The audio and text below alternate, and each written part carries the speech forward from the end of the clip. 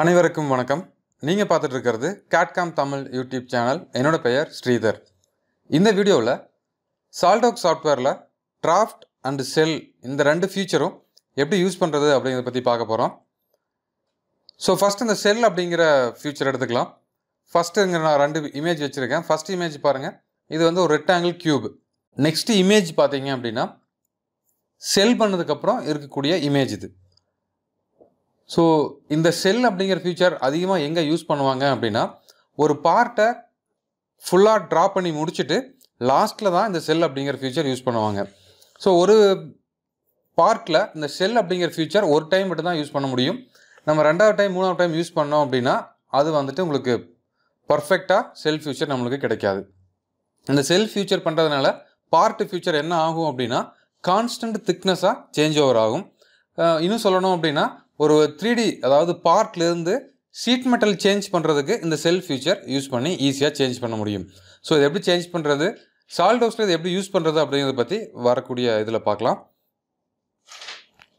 So next நம்ம பார்க்குறது வந்து டிராஃப்ட். ஸோ டிராஃப்ட் அப்படிங்கிறது ஒரு சம் ஆங்கிளில் 90 டிகிரி இருக்கக்கூடிய இந்த வால் திக்னஸை சம் ஆங்கிள் 50 டிகிரியோ 45 டிகிரியோ இல்லை 3 டிகிரியோ 2 டிகிரியோ யூஸ் பண்ணிவிட்டு ஜஸ்ட்டு டிராஃப்ட் பண்ணி விடுறது. ஸோ இது எங்கே யூஸ் பண்ணுவாங்க அப்படின்னா இந்த மோல்டு அண்ட் கிராவிட்டி, ஸோ அந்த ஏரியாவில் இந்த டிராஃப்ட் ஆங்கிள் ரொம்ப யூஸ்ஃபுல்லாக இருக்கும். ஸோ அது மாதிரியான பிளேசஸில் இந்த டிராஃப்ட் யூஸ் பண்ணுவாங்க. ஓகே, இந்த ரெண்டு ஃபீச்சரும் எப்படி யூஸ் பண்ணுறது அப்படிங்கிறத பார்க்கலாம். அதுக்கு முன்னாடி நம்ம Cad Cam Tamil யூடியூப் சேனலில் இது வரைக்கும் நீங்கள் சப்ஸ்கிரைப் பண்ணல அப்படின்னா மறக்காமல் சப்ஸ்கிரைப் பண்ணுங்கள். கூடவே பெல் ஐக்கானையும் கிளிக் பண்ணுங்கள். ஃபேஸ்புக், ட்விட்டர் யூஸ் பண்ணுறவங்களா இருந்தீங்க அப்படின்னா Cad Cam Tamil அப்படிங்கிற பேஜை ஃபாலோ பண்ணுங்கள், லைக் பண்ணுங்கள். இப்போ நான் Solidworks 2019 சாஃப்ட்வேர் ஓப்பன் பண்ணியிருக்கேன். ஸோ இது ஒரு வெல்கம் ஸ்க்ரீன் இருக்குது. வெல்கம் ஸ்க்ரீனில் நான் ஜஸ்ட்டு பார்ட் அப்படிங்கிற இந்த ஃபியூச்சரை கிளிக் பண்ணிவிட்டு பார்ட்டுக்குள்ளே என்ட்ரு ஆகிறேன். ஸோ இப்போ நம்ம Solidworks part ஃபியூச்சருக்குள்ளே enter ஆகியாச்சு. So first நான் ஒரு ஃப்ரண்ட் இந்த டேட்டம் பிளானை சூஸ் பண்ணிவிட்டு ஸ்கெட்சு ட்ரா பண்ணுறேன். இந்த ஸ்கெட்சில் நான் ஒரு ரஃபாக ஒரு ரெக்டாங்கிள் ட்ரா பண்ணுறேன். ஸோ நான் வித்தவுட் டைமென்ஷனில் தான் ட்ரா பண்ணுறேன். ஸோ ரெக்டாங்கிள், அப்புறம் ஒரு சர்க்கிள் ட்ரா பண்ணுறேன். இந்த ஸ்கெட்சை நான் வந்து எக்ஸ்ட்ரூட் யூஸ் பண்ணிவிட்டு 3D பார்ட்டாக கன்வெர்ட் பண்ண போகிறேன். So feature, extrude pass, select sketch,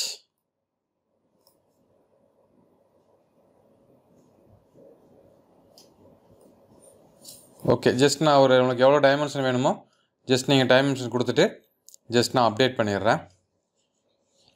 okay, இப்போ இது வந்து ஒரு 3D பார்ட். இந்த பார்ட்டை வந்து நான் கான்ஸ்டன்ட் திக்னஸ் இருக்கக்கூடிய ஒரு ஷீட் மெட்டலாக மாற்றணும், இல்லை எனக்கு கான்ஸ்டன்ட் திக்னஸ் இருக்கக்கூடிய வேற ஒரு ப்ரொஃபைலாக சேஞ்ச் பண்ணணும், இல்லை இன்னும் இருக்கக்கூடிய மெட்டலாக நான் ரிமூவ் பண்ணணும் அப்படின்னா நம்ம ஈஸியாக வந்து இந்த செல் அப்படிங்கிற ஃபியூச்சரை யூஸ் பண்ணிக்கலாம். இந்த இடத்துல பாருங்கள், இங்கே வந்து செல் அப்படிங்கிற ஃபியூச்சர் இருக்குது. ஜஸ்ட்டு இந்த செல் அப்படிங்கிறத நான் கிளிக் பண்ணுறேன். கிளிக் பண்ணதையும் லெஃப்ட் சைடில் சம் ஃபியூச்சர்ஸ் எனக்கு க்ரியேட் ஆகுது. ஃபஸ்ட் ஒன் வந்து பராமீட்டர்ஸ். இந்த பராமீட்டர்ஸில் இந்த வால் திக்னஸ், இப்போது சீட் மெட்டல்லாம் உங்களுக்கு தெரியும் கான்ஸ்டன்ட் திக்னஸாக இருக்கும். ஸோ திக்னஸ் எவ்வளோ வேணும் அப்படிங்கிறது இங்கே நான் கொடுத்துக்கலாம். நான் ஒரு 7 mm கொடுக்குறேன். அடுத்தது சர்ஃபேஸ். ஸோ நான் முன்னாடி சொன்ன மாதிரி என்டையர் பார்ட்டுமே சீட் மெட்டல் மாதிரி கான்ஸ்டன்ட் திக்னஸாக கன்வெர்ட் ஆயிரும். நீங்கள் இந்த பார்ட் மட்டும் எனக்கு வேணும் அப்படின்னா தனியாக மட்டும் நீங்கள் வந்து செல் பண்ண முடியாது. அப்படி தனியாக வேணும் அப்படின்னா அந்த ஃபீச்சர் ட்ரா பண்ணுறதுக்கு முன்னாடியே நம்ம செல் பண்ணிவிட்டு அதுக்கப்புறம் ஃபீச்சர் நம்ம ட்ரா பண்ணிக்கலாம். இப்போ பாருங்கள், ஜஸ்ட் நான் ப்ரிவ்யூ ஆன் பண்ணுறேன். இப்போ என்டையர் சைடு ஃபுல்லாகவே திக்னஸ் செல் க்ரியேட் ஆயிடுச்சு. இதோட திக்னஸ் நான் இன்னும் குறைக்கிறேன். நான் ஒரு 2 mm கொடுக்குறேன். இப்போ பார்த்தீங்கன்னா உங்களுக்கு கிளியராக தெரியும். ஓகே, ஸோ நான் வந்து எனக்கு ஏதாவது ஒரு சைடை மட்டும் ஓப்பன் பண்ணி விடுறேன், நமக்கு ஈஸியாக விசிபிள் ஆகணும் அப்படிங்கிறக்காக. ஸோ நான் வந்துட்டு இங்கே பாருங்கள், ஃபேஸ் டு ரிமூவ் அப்படின்னு ஒரு ஆப்ஷன் இருக்குது. ஸோ எந்த ஃபேஸ் நம்ம ரிமூவ் பண்ணணுமோ அந்த ஃபேஸை மட்டும் நீங்கள் கிளிக் பண்ணிங்க அப்படின்னா அந்த ஃபேஸ் மட்டும் ரிமூவ் ஆயிரும். ஃபார் எக்ஸாம்பிள் இங்கே வந்து அந்த ஃபஸ்ட்டு ஃபேஸை வந்து கிளிக் பண்ணியிருக்கிறேன். இப்போ நான் வந்து ஜஸ்ட் இந்த டிக் மார்க் கொடுத்தேன் அப்படின்னா உங்களுக்கு இது ரிமூவ் ஆகி காட்டும். இது பாருங்கள், டிக். இப்போ ஹாலோவாக க்ரியேட் ஆயிடுச்சு. நான் ஃபஸ்ட்டு ட்ரா பண்ண இந்த ரெக்டாங்கிளும் 2 mm திக்னஸ், ரெண்டாவதாக ட்ரா பண்ண இந்த சர்க்கிளும் 2 mm திக்னஸில் இருக்குது. இதுக்கப்புறம் உங்களுக்கு அடிஷ்னலாக ஏதாவது ஃபீச்சர் வேணும் அப்படின்னா நம்ம எக்ஸ்ட்ரூடோ, ரிவால்வோ, இல்லை வேறு என்ன ஸ்வீப்போ என்ன ஃபீச்சர் வேணாலும் யூஸ் பண்ணிவிட்டு புதுசாக ஒரு பார்ட் க்ரியேட் பண்ணிக்கலாம். ஓகே, ஸோ இன்னும் ஒரு சில ஃபியூச்சர்ஸ் இருக்குது, பார்க்கலாம்.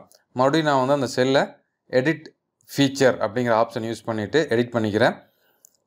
இதில் பாருங்கள், இந்த செல் வந்து எனக்கு இப்போது நான் ட்ராப் பண்ண 3D பார்ட்டுக்கு இன்சைடில் வால் திக்னஸ் க்ரியேட் ஆகிருக்கு. ஸோ சம்டைம்ஸ் உங்களுக்கு அவுட் சைடில் வால் திக்னஸ் தேவைப்படும். ஏன்னா நம்ம ட்ராப் பண்ணும்போது இந்த செல்லை கால்குலேட் பண்ணாமல் டைமென்ஷன் வச்சு ட்ராப் பண்ணியிருந்தோம் அப்படின்னா அவுட் சைடில் தேவைப்படும். அப்போ வந்துட்டு செல் அவுட்டர் வேர் அப்படின்னு ஆப்ஷன் கொடுத்துருக்காங்க. ஸோ இதை நீங்கள் கிளிக் பண்ணிங்க அப்படின்னா உங்களுக்கு செல் வந்து அவுட் சைடில் க்ரியேட் ஆகும். நம்ம ட்ராப் பண்ண பார்ட்டுக்கு அவுட் சைடில் செல் க்ரியேட் ஆகும். ஓகே, இந்த 2 ஆப்ஷன். இன்னொரு ஆப்ஷன் சொல்லணும் அப்படின்னா இது அதுக்கு கீழே பாருங்கள், மல்டி திக்னஸ் செட்டிங்ஸ்னு ஒரு ஆப்ஷன் கொடுத்துருக்காங்க. சம்டைம்ஸ் நம்ம வந்துட்டு இதில் 4 வால் இருக்குது. இதில் வந்து 3 வால் ஒரு திக்னஸும் இன்னொரு வால் வேற ஒரு திக்னஸும் வேணும் அப்படின்னா நம்ம அதுவும் கூட இந்த செல் ஃபீச்சரில் பண்ண முடியும். நான் இப்போ இங்கே வந்துட்டு இந்த மல்டி திக்னஸ் செட்டிங்ஸ் அப்படிங்கிறதுல இதை நான் கிளிக் பண்ணிக்கிறேன். இங்கே கிளிக் பண்ணிவிட்டு எந்த சர்ஃபேஸோட திக்னஸ் வேரி பண்ணணுமோ, அதாவது ஃபஸ்ட்டு பேராமீட்டர்ஸ் வந்து 2 mm திக்னஸ் கொடுத்துருக்குறேன். அடுத்த பேராமீட்டர் நான் 0.5 mm திக்னஸ் வேணும் அப்படின்னா ஜஸ்ட் இதை நான் கிளிக் பண்ணிவிட்டு இந்த பேராமீட்டரை சூஸ் பண்ணுறேன். இதுக்கான வேல்யூஸ் இங்கே நான் கொடுக்க முடியும்.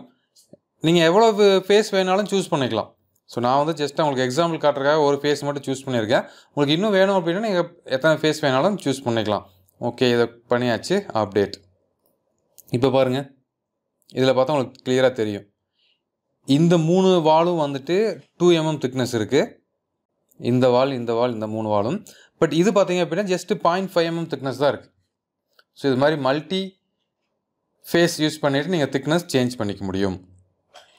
ஸோ இதுதாங்க நம்ம தேவையான இந்த செல் அப்படிங்கிற ஃபீச்சர். ஸோ இந்த ஃபீச்சர் யூஸ் பண்ணி பாருங்கள். எத்தனை பேர் இந்த ஃபீச்சரில் நீங்கள் நிறையா கற்றுக்கிட்டீங்க அப்படிங்கிறத மறக்காமல் கீழே கமெண்டில் சொல்லுங்கள். ஸோ இப்போ நம்ம அடுத்த ஃபீச்சருக்கு போகலாம். அடுத்தது வந்துட்டு நம்ம முன்னாடியே டிஸ்கஸ் பண்ண மாதிரி டிராஃப்ட் அப்படிங்கிறது. ஸோ நான் இப்போ வந்து செல்லை வந்து டெலீட் பண்ணிடுறேன். எஸ். ஸோ எனக்கு மறுபடியும் பழைய மாதிரியே இந்த பார்ட் கிடச்சிருச்சு. இப்போது நான் வந்து இந்த டிராஃப்ட் அப்படிங்கிறத எப்படி யூஸ் பண்ணுறது அப்படிங்கிறத பார்க்கலாம். டிராஃப்டில் நிறைய ஆப்ஷன்ஸ் இருக்குது. ஸோ இப்போ நான் டிஃபால்ட்டாக சிம்பிளாக எப்படி டிராஃப்ட் பண்ணுறது அப்படிங்கிறத பற்றி மட்டும் எக்ஸ்பிளைன் பண்ண போகிறேன். மேபி ஃபர்தராக வரக்கூடிய வீடியோஸில் இந்த டிராஃப்ட்டை பற்றி மட்டுமே தனியாக உங்களுக்கு எக்ஸ்பிளைன் பண்ணுறேன். ஸோ இதில் நீங்கள் எதுவுமே சேஞ்ச் பண்ண வேணாம். ஜஸ்ட்டு உள்ளே வந்ததையும் டிராஃப்ட் ஆங்கிள் எவ்வளோ தூரம் ஆங்கிள் வேணும் அப்படின்னு கேட்குது. நான் ஒரு 7 mm or 10 mm ஆங்கிள் வேணும் அப்படின்னு கொடுத்துக்கிறேன். ரெஃபரன்ஸாக இருக்கக்கூடிய சர்ஃபேஸ் அண்ட் தென் நான் ரெண்டாவது சூஸ் பண்ணக்கூடிய சர்ஃபேஸ் வந்து டிராஃப்ட் ஆகக்கூடிய சர்ஃபேஸ். நான் ரெண்டாவது சூஸ் பண்ணக்கூடிய சர்ஃபேஸ் நீங்கள் எவ்வளோ வேணாலும் சூஸ் பண்ணிக்கலாம். 3 பக்கமே உங்களுக்கு டிராஃப்ட் ஆகணும், 4 பக்கமே டிராஃப்ட் ஆகணும் அப்படின்னா கூட நீங்கள் எத்தனை பக்கம் வேணாலும் கிளிக் பண்ணிக்கலாம். கிளிக் பண்ணிவிட்டு ஜஸ்ட் அப்ளை அப்படின்னு கொடுத்தீங்க அப்படின்னா ஆட்டோமேட்டிக்காக நீங்கள் சூஸ் பண்ண பக்கம் டிராஃப்ட் ஆயிரும். இங்கே பாருங்கள், 3 பக்கமே எனக்கு டிராஃப்ட் ஆகிருக்கு. ஸோ சம்டைம்ஸ் உங்களுக்கு ஃப்ளிப் ஆகணும், எனக்கு உள் பக்கமாக டிராஃப்ட் ஆகணும் அப்படின்னா ஜஸ்ட் நீங்கள் உள் பக்கமாக இந்த ஃப்ளிப் ஆப்ஷனை ஆன் பண்ணிவிட்டு எந்த சர்ஃபேஸ் வேணுமோ அந்த சர்ஃபேஸ் சூஸ் பண்ணிவிட்டு அப்ளை கொடுங்க. இது மட்டும் பாருங்களேன், இது 2 வெளிப்பக்கமாக வந்திருக்கு, இது மட்டும் உள் பக்கமாக டிராஃப்ட் ஆகிருக்கு. ஸோ அது இல்லாமல் இங்கே வந்து இந்த டிராஃப்ட் அனலைஸ் எல்லாம் பண்ண முடியும். ஆட்டோ பெயிண்ட் அப்படின்னு ஆப்ஷன் கொடுத்துருக்காங்க. ஸோ இந்த ஆப்ஷன் நீங்கள் கிளிக் பண்ணி விட்டீங்க அப்படின்னா ஆட்டோமேட்டிக்காக வந்துட்டு எங்கே வந்து ஸ்ட்ரெஸ் அதிகமாக இருக்கும், எங்கே வந்து நார்மலாக இருக்கும் அப்படிங்கிறத பற்றியான இன்ஃபர்மேஷன் கூட பார்க்க முடியும். ஓகே, ஸோ இதெல்லாம் பிடிச்சிட்டு டிக் மார்க் கொடுத்துருங்க, உங்களுக்கு டிராஃப்ட் க்ரியேட் ஆயிரும். இன்றைக்கி பார்த்த டாபிக் உங்களுக்கு ரொம்ப யூஸ்ஃபுல்லாக இருக்கும்னு நினைக்கிறேன். ஸோ மறக்காமல் இந்த செல் அப்படிங்கிற ஃபீச்சரும் டிராஃப்ட் அப்படிங்கிற ஃபீச்சரும் நீங்கள் ஒர்க் பண்ணி பாருங்கள். ஒர்க் பண்ணி பார்க்கும்போது தான் நீங்கள் நிறையா கற்றுக்க முடியும். நம்ம சேனலில் அப்லோட் பண்ணக்கூடிய எல்லா வீடியோஸையும் தொடர்ந்து பாருங்கள். கேட் கேமில் நிறையா கற்றுக்குங்க. மீண்டும் இன்னொரு இன்ட்ரெஸ்டிங்கான வீடியோவில் சந்திக்கலாம். நன்றி, வணக்கம்.